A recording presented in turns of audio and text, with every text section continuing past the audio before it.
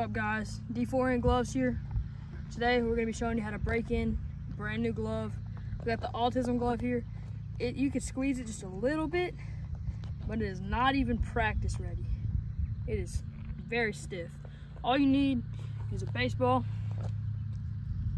any baseball, and a 5-pound weight, a glove mallet, or a bat will work.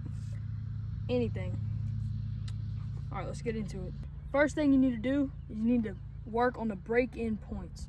So one break-in point is going to be here. You want the glove to close. One break-in point is going to be here. You want the glove to close. And you want the palm to stay back. So you got to work on that. Where the ball for. You want to work on that palm. First, let's work on the break-in points. You're going to get that one break-in point. You're going to beat the glove. Go all the way back and beat the glove. Next, you're gonna flip it over, get that other break-in point. You're gonna,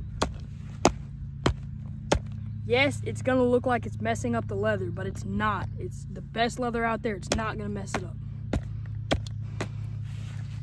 Work on it again.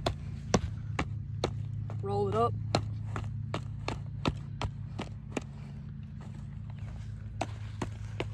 Roll it up. Already, that's going to show a big improvement on the closing. You just got to keep on working on it. In between, you can roll that heel up, make it a little loose. Do the same with the web. It'll just help it close better.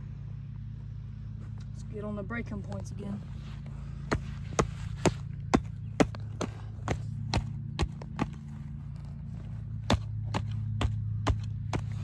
What would help with this break-in is getting the leather soft. So if you have Rawlings glove treatment, or if you have glove conditioner, anything that can get that leather soft will make it work a ton. Now you start taking your ball and just play couch catch. Just chunk it in there. You also want to work on your pocket. The pocket for your glove, on an infield glove, is right under the index finger.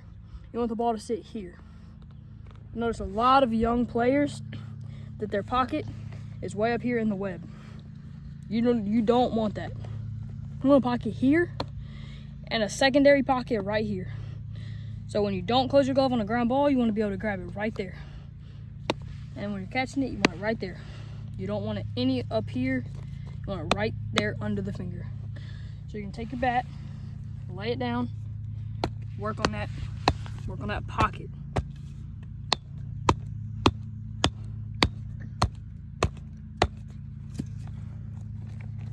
Roll that heel. Break-in points.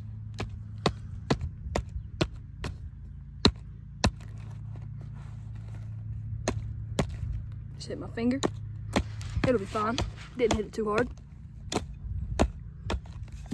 You're gonna see a big change at about this point where you can close it a little faster.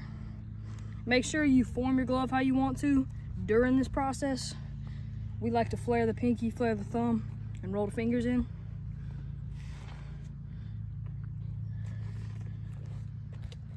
Back to work.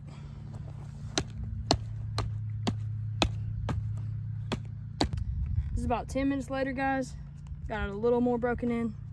Repeat this process 3 to 5 times a day. It'll be more and more broken in every time. All you can really do now, though, is go play catch. You can grab a friend, throw for like 10 minutes every day. If you don't have a friend that lives near you, go grab a pitching machine. Just feed the ball, catch it. Feed the ball, catch it. Just do it for hours. That's really all you can do. If you don't have a pitching machine, play couch catch. It'll always work. And yeah, that's the video. Hope it informed y'all. Hope you liked it. Make sure to like and subscribe, and comment your favorite glove that you've seen on the internet.